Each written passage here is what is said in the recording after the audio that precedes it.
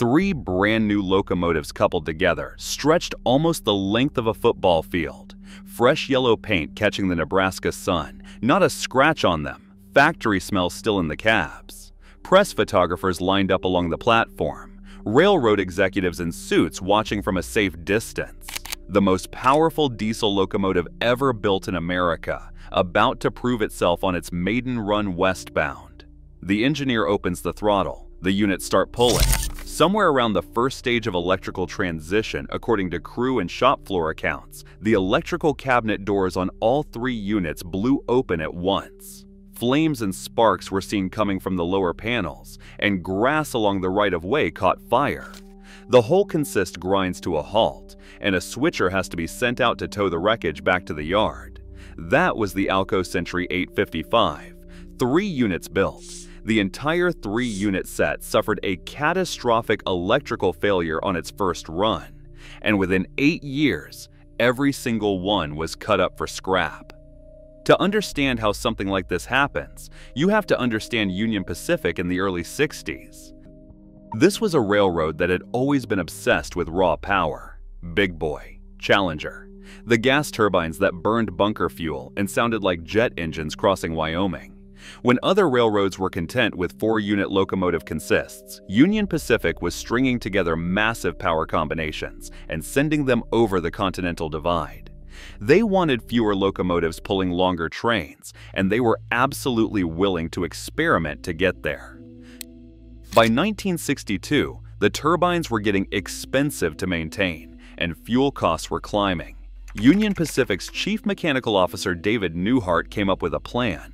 He wanted a single diesel unit that could produce 5,000 horsepower or more. String 3 of them together, and you would have 15,000 horsepower, replacing 10 older units.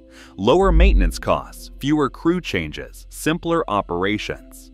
Union Pacific sent specifications to all 3 major locomotive builders. General Electric responded with the U-50. Electro-Motive came back with the DD-35, and Alco, the American Locomotive Company, offered the Century 855 with a rating of 5,500 horsepower per unit, the most powerful of the bunch. On paper, Alco had the edge. In reality, they were a company running out of time. The C855 was essentially 2 locomotives welded onto one frame.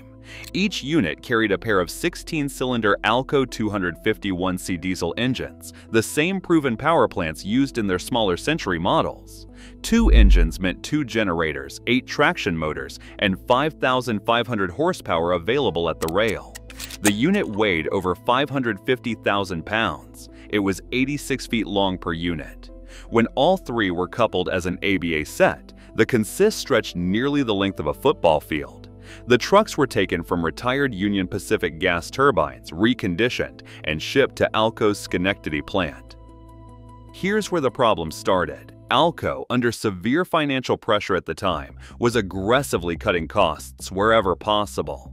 The company had been losing market share to EMD for over a decade, and their finances were getting tight. One of the cost-saving measures they implemented was using aluminum wiring instead of copper throughout the electrical system. Aluminum is lighter and cheaper than copper. It also expands and contracts more with temperature changes, and the connections tend to loosen over time. In a locomotive running hard through the Rockies, that becomes a serious issue. The aluminum wiring was reported by maintenance crews to overheat and arc under heavy loads. The second problem was more immediate. According to shop floor accounts that circulated afterward, the traction motor shunting contactors had been miswired during assembly. When the locomotive went through its first electrical transition under load, the field shunts got connected directly across the main generator output. The result was a massive short circuit that blew the cabinet doors clean off and started fires in all 3 units at once. After the first day disaster, ALSO engineers were brought in to rewire the contactors properly. The units went back into service, based out of North Platte, Nebraska, assigned to the General Freight Pool running over Sherman Hill toward Ogden, Utah. Sherman Hill was one of the toughest assignments in North America. High altitude, extreme temperature swings, heavy grades, and brutal winter conditions. The kind of environment that exposes every weakness in a locomotive design. The C-855s started having problems almost immediately. Crews described them as rough riding and uncomfortable. The twin engines produced enormous amounts of heat, and the cooling system struggled to keep up. Units were repeatedly reported to shut down due to overheating. In cold weather, systems would freeze up and refuse to start. The aluminum wiring continued to cause trouble. Connections would work loose, leading to intermittent failures and occasional arcing.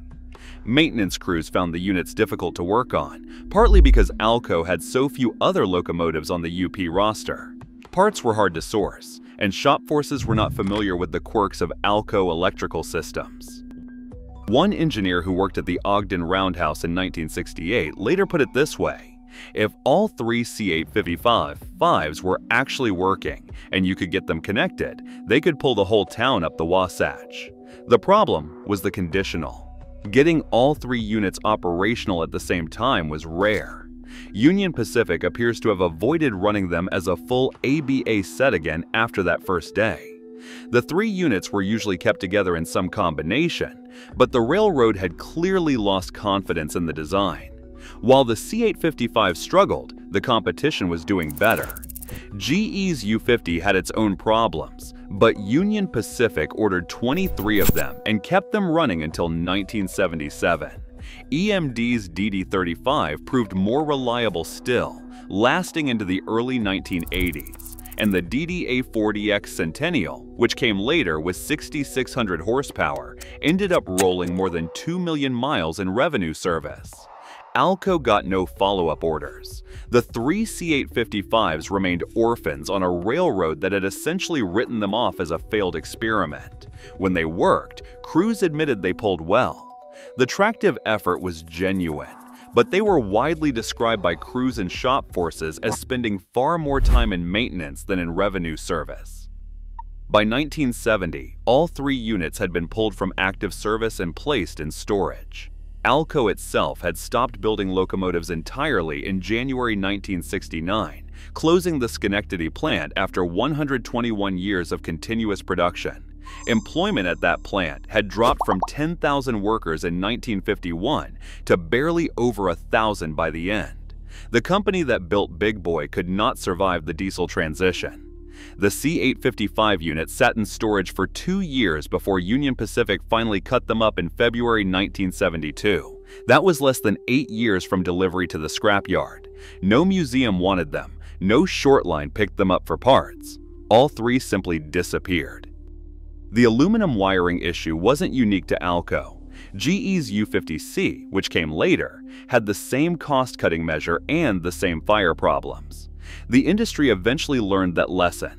But for ALCO, the C-855 was one more confirmation of what railroads had already started believing about their reliability. Union Pacific kept buying experimental high-horsepower locomotives for another decade. They just stopped buying them from ALCO.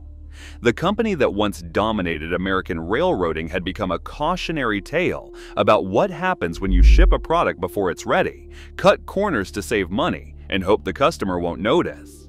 The C-855 was not the sole reason ALCO collapsed, but it became one of the most visible symbols of the company's decline.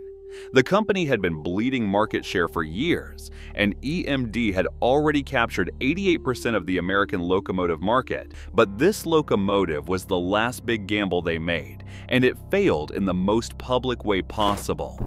3 locomotives, electrical fires, 1 maiden voyage, and a switcher sent out to bring the wreckage home before the paint had even gotten dirty.